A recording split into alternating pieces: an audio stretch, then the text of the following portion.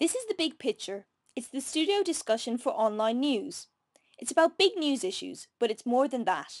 It's a way to get a worldwide audience and participation by using the webinar format. But it's more than just the audience.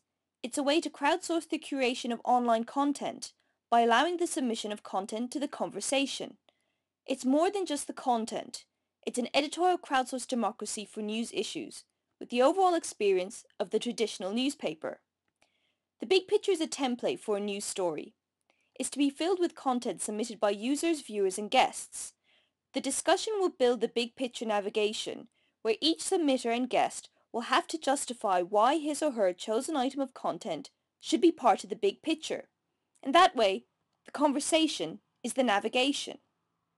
So the story is not built around a content management system, but constructed around social relevancy, where the conversation, understanding and insight are not being scattered across articles. Smallest common denominator for news issues is now the URL. Ideas, experiences, pictures, videos and maps are finding their way online.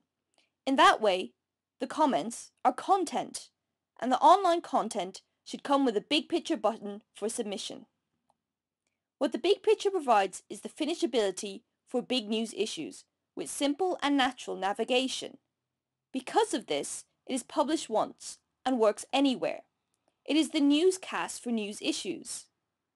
It is internet content made insightful, consumable, and digestible. It is, very simply, the big picture.